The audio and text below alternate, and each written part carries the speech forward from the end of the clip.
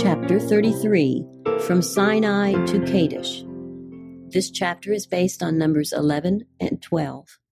The building of the tabernacle was not begun for some time after Israel arrived at Sinai, and the sacred structure was first set up at the opening of the second year from the Exodus. This was followed by the consecration of the priests, the celebration of the Passover, the numbering of the people, and the completion of various arrangements essential to their civil or religious system, so that nearly a year was spent in the encampment at Sinai. Here their worship had taken a more definite form. The laws had been given for the government of the nation, and a more efficient organization had been effected preparatory to their entrance into the land of Canaan. The government of Israel was characterized by the most thorough organization, wonderful alike for its completeness and its simplicity. The order so strikingly displayed in the perfection and arrangement of all God's created works was manifest in the Hebrew economy. God was the center of authority and government, the sovereign of Israel. Moses stood as their visible leader, by God's appointment, to administer the laws in his name. From the elders of the tribes, a council of 70 was afterward chosen to assist Moses in the general affairs of the nation. Next came the priests, who consulted the Lord in the sanctuary. Chiefs, or princes, ruled over the tribes. Under these were captains over thousands, and captains over hundreds, and captains over 50s, and captains over 10s. And lastly, officers who might be employed for special duties. Deuteronomy chapter 1, verse 15. The Hebrew camp was arranged in exact order. It was separated into 3 great divisions, each having its appointed position in the encampment. In the center was the tabernacle, the abiding place of the invisible king. Around it were stationed the priests and Levites. Beyond these were encamped all the other tribes. To the Levites was committed the charge of the tabernacle and all that pertained thereto, both in the camp and on the journey. When the camp set forward, they were to strike the sacred tent. When a halting place was reached, they were to set it up. No person of another tribe was allowed to come near on pain of death. The Levites were separated into 3 divisions, the descendants of the 3 sons of Levi, and each was assigned its special position and work. In front of the tabernacle and nearest to it were the tents of Moses and Aaron. On the south were the Kohathites, whose duty it was to care for the ark and the other furniture. On the north, the Merarites, who were placed in charge of the pillars, sockets, boards, and so forth. In the rear, the Gershonites, to whom the care of the curtains and hangings was committed. The position of each tribe also was specified. Each was to march and to encamp beside its own standard, as the Lord had commanded. Every man of the children of Israel shall pitch by his own standard, with the ensign of their father's house. Far off about the tabernacle of the congregation shall they pitch. As they encamp, so shall they set forward, every man in his place by their standards. Numbers chapter 2, verses 2 and 17. The mixed multitude that had accompanied Israel from Egypt were not permitted to occupy the same quarters with the tribes, but were to abide upon the outskirts of the camp, and their offspring were to be excluded from the community until the 3rd generation. Deuteronomy chapter 23, verses 7 and 8. Scrupulous cleanliness, as well as strict order throughout the encampment and its environs, was enjoined. Thorough sanitary regulations were enforced. Every person who was unclean from any cause was forbidden to enter the camp. These measures were indispensable to the preservation of health among so vast a multitude. And it was necessary also that perfect order and purity be maintained, that Israel might enjoy the presence of a holy God. Thus he declared, "The Lord thy God walketh in the midst of thy camp, to deliver thee, and to give up thine enemies before thee. Therefore shall thy camp be holy." In all the journeyings of Israel, the ark of the covenant of the Lord went before them to search out a resting place for them. Numbers chapter 10, verse 33. Borne by the sons of Kohath, the sacred chest containing God's holy law was to lead the van. Before it went Moses and Aaron, and the priests bearing silver trumpets were stationed near. These priests received directions from Moses, which they communicated to the people by the trumpets. It was the duty of the leaders of each company to give definite directions concerning all the movements to be made, as indicated by the trumpets. Whoever neglected to comply with the directions given was punished with death. God is a God of order. Everything connected with heaven is in perfect order. Subjection and thorough discipline mark the movements of the angelic host. Success can only attend order and harmonious action. God requires order and system in his work now, no less than in the days of Israel. All who are working for him are to labor intelligently, not in a careless, haphazard manner. He would have his work done with faith and exactness, that he may place the seal of his approval upon it. God himself directed the Israelites in all their travels. The place of their encampment was indicated by the descent of the pillar of cloud, and so long as they were to remain in camp, the cloud rested over the tabernacle. When they were to continue their journey, it was lifted high above the sacred tent. A solemn invocation marked both the halt and the departure. It came to pass, when the ark set forward, that Moses said, "Rise up, Lord, and let thine enemies be scattered, and let them that hate thee flee before thee." And when it rested, he said, "Return, O Lord, unto the many thousands of Israel." Numbers chapter 10, verses 35 and 36. A distance of only 11 days' journey lay between Sinai and Kadesh, on the borders of Canaan, and it was with the prospect of speedily entering the goodly land that the hosts of Israel resumed their march when the cloud at last gave the signal for an onward movement.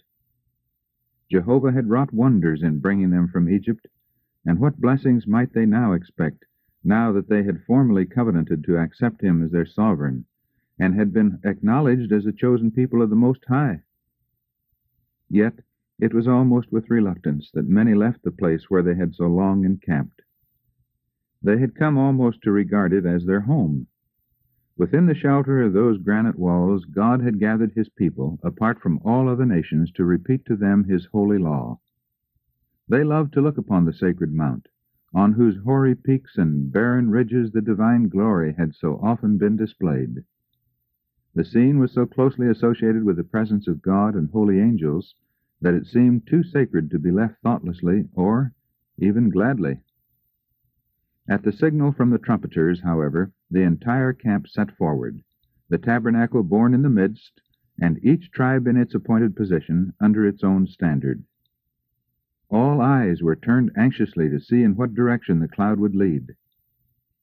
As it moved toward the east, where were only mountain masses huddled together, black and desolate, a feeling of sadness and doubt arose in many hearts. As they advanced, the way became more difficult. Their route lay through stony ravine and barren waste. All around them was the great wilderness, a land of deserts and of pits, a land of drought and of shadow of death, a land that no man passed through, and where no man dwelt. Jeremiah chapter 2, verse 6.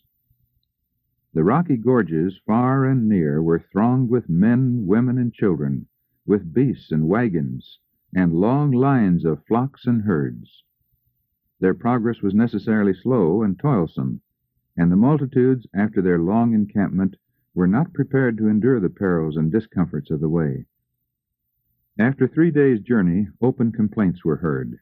These originated with the mixed multitude, many of whom were not fully united with Israel, and were continually watching for some cause of censure. The complainers were not pleased with the direction of the march, and they were continually finding fault with the way in which Moses was leading them, though they well knew that he, as well as they, was following the guiding cloud. Dissatisfaction is contagious, and it soon spread in the encampment. Again they began to clamor for flesh to eat. Though abundantly supplied with manna, they were not satisfied. The Israelites, during their bondage in Egypt, had been compelled to subsist on the plainest and simplest food, but the keen appetite induced by privation and hard labor had made it palatable. Many of the Egyptians, however, who were now among them, had been accustomed to a luxurious diet, and these were the first to complain. At the giving of the manna, just before Israel reached Sinai, the Lord had granted them flesh in answer to their clamors, but it was furnished them for only 1 day. God might as easily have provided them with flesh as with manna, but a restriction was placed upon them for their good. It was His purpose to supply them with food better suited to their wants than the feverish diet to which many had become accustomed in Egypt. The perverted appetite was to be brought into a more healthy state, that they might enjoy the food originally provided for man, the fruits of the earth, which God gave to Adam and Eve in Eden. It was for this reason that the Israelites had been deprived, in a great measure, of animal food. Satan tempted them to regard this restriction as unjust and cruel. He caused them to lust after forbidden things, because he saw that the unrestrained indulgence of appetite would tend to produce sensuality, and by this means the people could be more easily brought under his control. The author of disease and misery will assail men where he can have the greatest success. Through temptations addressed to the appetite, he has to a large extent led men into sin from the time when he induced Eve to eat of the forbidden fruit. It was by this same means that he led Israel to murmur against God. Intemperance in eating and drinking, leading as it does to the indulgence of the lower passions, prepares the way for men to disregard all moral obligations. When assailed by temptation, they have little power of resistance. God brought the Israelites from Egypt, that he might establish them in the land of Canaan, a pure, holy, and happy people. In the accomplishment of this object, he subjected them to a course of discipline, both for their own good and for the good of their posterity. Had they been willing to deny appetite in obedience to his wise restrictions, feebleness and disease would have been unknown among them. Their descendants would have possessed both physical and mental strength. They would have had clear perceptions of truth and duty, keen discrimination, and sound judgment. But their unwillingness to submit to the restrictions and requirements of God prevented them to a great extent from reaching the high standard which he desired them to attain, and from receiving the blessings which he was ready to bestow upon them. Says the psalmist, "They tempted God in their heart by asking meat for their lust. Yea, they spake against God. They said, Can God furnish a table in the wilderness? Behold, he smote the rock, that the waters gushed out and the streams overflowed. Can he give bread also? Can he provide flesh for his people? Therefore the Lord heard this and was wroth." Psalm 78, verses 18 to 21. Murmuring and tumults had been frequent during the journey from the Red Sea to Sinai, but in pity for their ignorance and blindness God had not then visited the sin with judgments. But since that time he had revealed himself to them at Horeb. They had received great light, as they had been witnesses to the majesty, the power, and the mercy of God, and their unbelief and discontent incurred the greater guilt. Furthermore, they had covenanted to accept Jehovah as their king and to obey his authority. Their murmuring was now rebellion, and as such it must receive prompt and signal punishment, if Israel was to be preserved from anarchy and ruin. The fire of Jehovah burnt among them, and consumed them that were in the uttermost parts of the camp. The most guilty of the complainers were slain by lightning from the cloud. The people in terror besought Moses to entreat the Lord for them. He did so, and the fire was quenched. In memory of this judgment he called the name of the place Taberah, a burning. But the evil was soon worse than before. Instead of leading the survivors to humiliation and repentance, this fearful judgment seemed only to increase their murmurings. In all directions the people were gathered at the door of their tents, weeping and lamenting.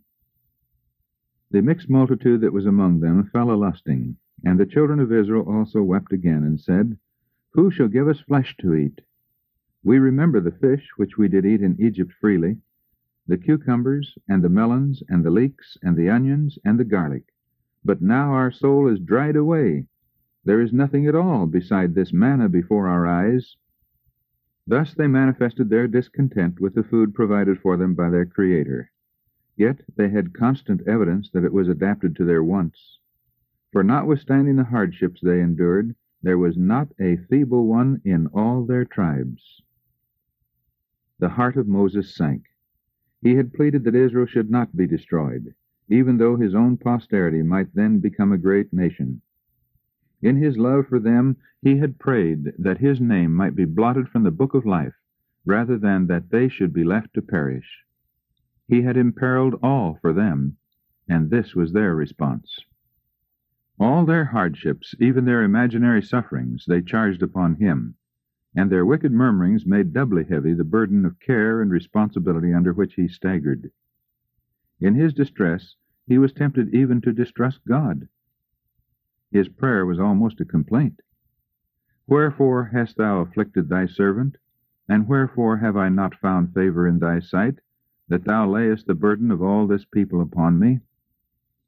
Whence should I have flesh to give unto all this people? For they weep unto me, saying, Give us flesh, that we may eat. I am not able to bear all this people alone, because it is too heavy for me. The Lord hearkened to his prayer, and directed him to summon 70 men of the elders of Israel, men not only advanced in years, but possessing dignity, sound judgment, and experience. And bring them unto the tabernacle of the congregation, he said, that they may stand there with thee. And I will come down and talk with thee there.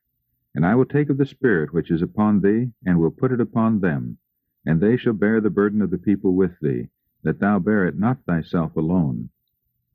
The Lord permitted Moses to choose for himself the most faithful and efficient men to share the responsibility with him.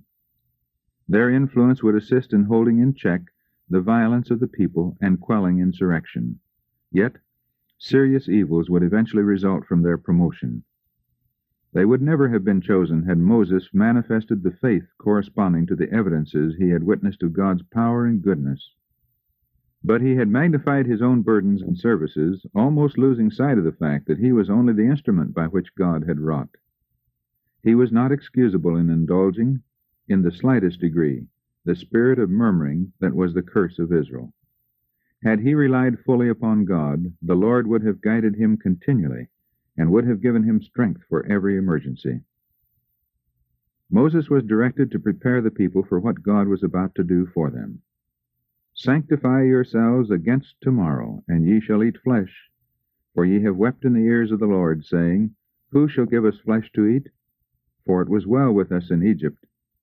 Therefore the Lord will give you flesh, and ye shall eat. Ye shall not eat 1 day, nor 2 days, nor 5 days, neither 10 days, nor 20 days, but even a whole month, until it come out at your nostrils, and it be loathsome unto you, because that ye have despised the Lord which is among you, and have wept before him, saying, Why came we forth out of Egypt?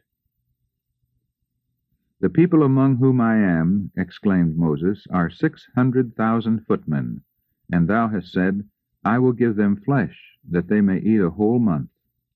Shall the flocks and the herds be slain for them, to suffice them? Or shall all the fish of the sea be gathered together for them? He was reproved for his distrust. Is the Lord's hand waxed short? Thou shalt see now whether my word shall come to pass unto thee or not. Moses repeated to the congregation the words of the Lord, and announced the appointment of the 70 elders. The great leader's charge to these chosen men might well serve as a model of judicial integrity for the judges and legislators of modern times. Hear the causes between your brethren, and judge righteously between every man and his brother, and the stranger that is with him. Ye shall not respect persons in judgment, but ye shall hear the small as well as the great. Ye shall not be afraid of the face of man, for the judgment is God's. Deuteronomy chapter 1, verses 16 and 17. Moses now summoned the 70 to the tabernacle. And the Lord came down in a cloud, and spake unto him, and took of the Spirit that was upon him, and gave it unto the 70 elders. And it came to pass that when the Spirit rested upon them, they prophesied, and did not cease. Like the disciples on the day of Pentecost, they were endued with power from on high. It pleased the Lord thus to prepare them for their work, and to honor them in the presence of the congregation, that confidence might be established in them as men divinely chosen to unite with Moses in the government of Israel. Again, evidence was given of the lofty, unselfish spirit of the great leader. 2 of the 70, humbly counting themselves unworthy of so responsible a position, had not joined their brethren at the tabernacle. But the Spirit of God came upon them where they were, and they too exercised the prophetic gift. On being informed of this, Joshua desired to check such irregularity, fearing that it might tend to division. Jealous for the honor of his master, "My lord Moses," he said, "forbid them." The answer was, "Enviest thou for my sake? Would God that all the Lord's people were prophets, and that the Lord would put his Spirit upon them." A strong wind blowing from the sea now brought flocks of quails, about a day's journey on this side and a day's journey on the other side, round about the camp, and about 2 cubits above the face of the earth. Numbers chapter 11, verse 31, the Revised Version. All that day and night, and the following day, the people labored in gathering the food miraculously provided. Immense quantities were secured. He that gathered least gathered 10 omers. All that was not needed for present use was preserved by drying, so that the supply, as promised, was sufficient for a whole month. God gave the people that which was not for their highest good, because they persisted in desiring it. They would not be satisfied with those things that would prove a benefit to them. Their rebellious desires were gratified, but they were left to suffer the result. They feasted without restraint, and their excesses were speedily punished. The Lord smote the people with a very great plague. Large numbers were cut down by burning fevers, while the most guilty among them were smitten as soon as they tasted the food for which they had lusted. At Hazeroth, the next encampment after leaving Taberah, a still more bitter trial awaited Moses. Aaron and Miriam had occupied a position of high honor and leadership in Israel. Both were endowed with the prophetic gift, and both had been divinely associated with Moses in the deliverance of the Hebrews. "I sent before thee Moses, Aaron, and Miriam." Micah chapter 6, verse 4, are the words of the Lord by the prophet Micah. Miriam's force of character had been early displayed when as a child she watched beside the Nile the little basket in which was hidden the infant Moses. Her self-control and tact God had made instrumental in preserving the deliverer of his people. Richly endowed with the gifts of poetry and music, Miriam had led the women of Israel in song and dance on the shore of the Red Sea. In the affections of the people and the honor of heaven, she stood second only to Moses and Aaron. But the same evil that first brought discord in heaven sprang up in the heart of this woman of Israel, and she did not fail to find a sympathizer in her dissatisfaction. In the appointment of the 70 elders, Miriam and Aaron had not been consulted, and their jealousy was excited against Moses. At the time of Jethro's visit, while the Israelites were on the way to Sinai, the ready acceptance by Moses of the counsel of his father-in-law had aroused in Aaron and Miriam a fear that his influence with the great leader exceeded theirs. In the organization of the council of elders, they felt that their position and authority had been ignored. Miriam and Aaron had never known the weight of care and responsibility which had rested upon Moses. Yet, because they had been chosen to aid him, they regarded themselves as sharing equally with him the burden of leadership, and they regarded the appointment of further assistance as uncalled for.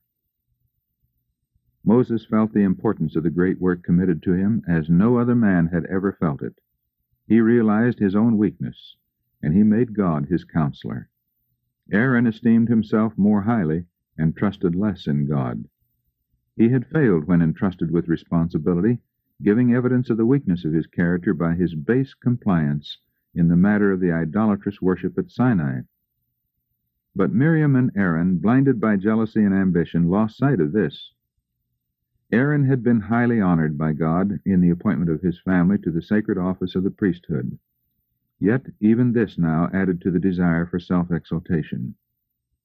And they said, "Hath the Lord indeed spoken only by Moses? Hath he not spoken also by us?" Regarding themselves as equally favored by God, they felt that they were entitled to the same position and authority. Yielding to the spirit of dissatisfaction, Miriam found cause of complaint in events that God had especially overruled.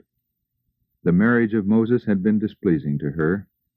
That he should choose a woman of another nation instead of taking a wife from among the Hebrews was an offense to her family and national pride. Zipporah was treated with ill-disguised contempt. Though called a Cushite woman, Numbers chapter 12, verse 1 in the Revised Version, the wife of Moses was a Midianite, and thus a descendant of Abraham. In personal appearance, she differed from the Hebrews in being of somewhat darker complexion. Though not an Israelite, Zipporah was a worshiper of the true God. She was of a timid, retiring disposition, gentle and affectionate, and greatly distressed at the sight of suffering. And it was for this reason that Moses, when on the way to Egypt, had consented to her return to Midian. He desired to spare her the pain of witnessing the judgments that were to fall on the Egyptians.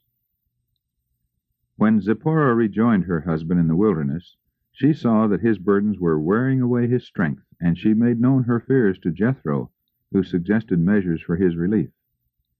Here was the chief reason for Miriam's antipathy to Zipporah. Smarting under the supposed neglect shown to herself and Aaron, she regarded the wife of Moses as the cause, concluding that her influence had prevented him from taking them into his counsels as formerly. Had Aaron stood up firmly for the right, he might have checked the evil. But instead of showing Miriam the sinfulness of her conduct, he sympathized with her, listened to her words of complaint, and thus came to share her jealousy. Their accusations were borne by Moses in uncomplaining silence. It was the experience gained during the years of toil and waiting in Midian, the spirit of humility and long-suffering there developed, that prepared Moses to meet with patience the unbelief and murmuring of the people and the pride and envy of those who should have been his unswerving helpers. Moses was very meek, above all the men which were upon the face of the earth, and this is why he was granted divine wisdom and guidance above all others. Says the Scripture, "The meek will he guide in judgment, and the meek will he teach his way." Psalm 25, verse 9. The meek were guided by the Lord because they are teachable, willing to be instructed. They have a sincere desire to know and to do the will of God. The Savior's promise is, "If any man will do his will, he shall know of the doctrine." John chapter 7, verse 17. And he declares by the Apostle James, "If any of you lack wisdom, let him ask of God, that giveth to all men liberally, and upbraideth not, and it shall be given him." James chapter 1, verse 5. But his promise is only to those who are willing to follow the Lord wholly. God does not force the will of any. Hence, he cannot lead those who are too proud to be taught, who are bent upon having their own way. Of the double-minded man, he who seeks to follow his own will, while professing to do the will of God, it is written, "Let not that man think that he shall receive anything of the Lord." James chapter 1, verse 7. God had chosen Moses, and had put his Spirit upon him, and Miriam and Aaron, by their murmurings, were guilty of disloyalty, not only to their appointed leader, but to God himself. The seditious whisperers were summoned to the tabernacle and brought face to face with Moses. And Jehovah came down in the pillar of the cloud and stood in the door of the tabernacle and called Aaron and Miriam. Their claim to the prophetic gift was not denied. God might have spoken to them in visions and dreams. But to Moses, whom the Lord himself declared faithful in all mine house, a nearer communion had been granted. With him God spake mouth to mouth. "Wherefore then were ye not afraid to speak against my servant Moses?" And the anger of the Lord was kindled against them, and he departed.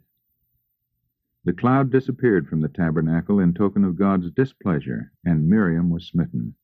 She became leprous, white as snow.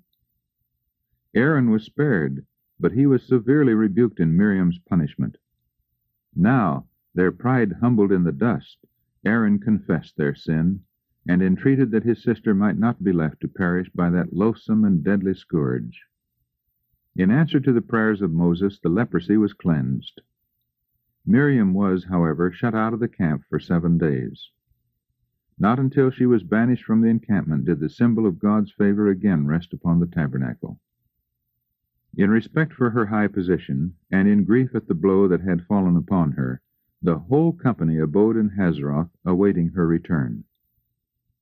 This manifestation of the Lord's displeasure was designed to be a warning to all Israel, to check the growing spirit of discontent and insubordination. If Miriam's envy and dissatisfaction had not been signally rebuked, it would have resulted in great evil. Envy is one of the most satanic traits that can exist in the human heart, and it is one of the most baleful in its effects.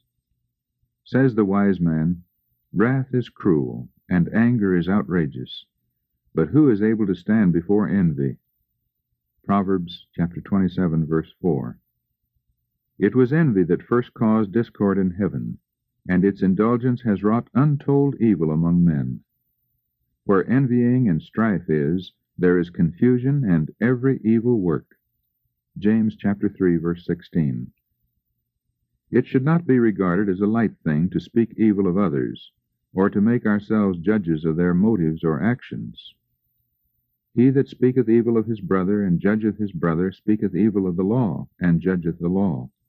But if thou judge the law, thou art not a doer of the law, but a judge. James chapter 4, verse 11. There is but one judge, he who both will bring to light the hidden things of darkness and will make manifest the counsels of the hearts.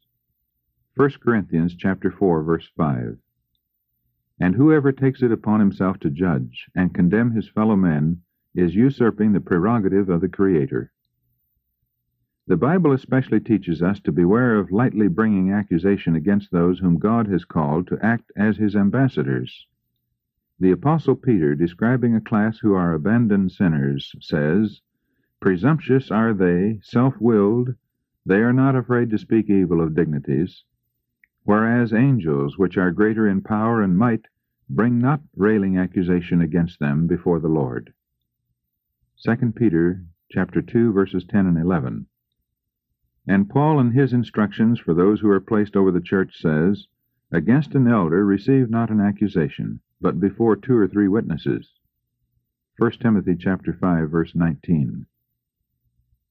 He who has placed upon men the heavy responsibility of leaders and teachers of his people will hold the people accountable for the manner in which they treat his servants. We are to honor those whom God has honored. The judgment visited upon Miriam should be a rebuke to all who yield to jealousy and murmur against those upon whom God lays the burden of his work.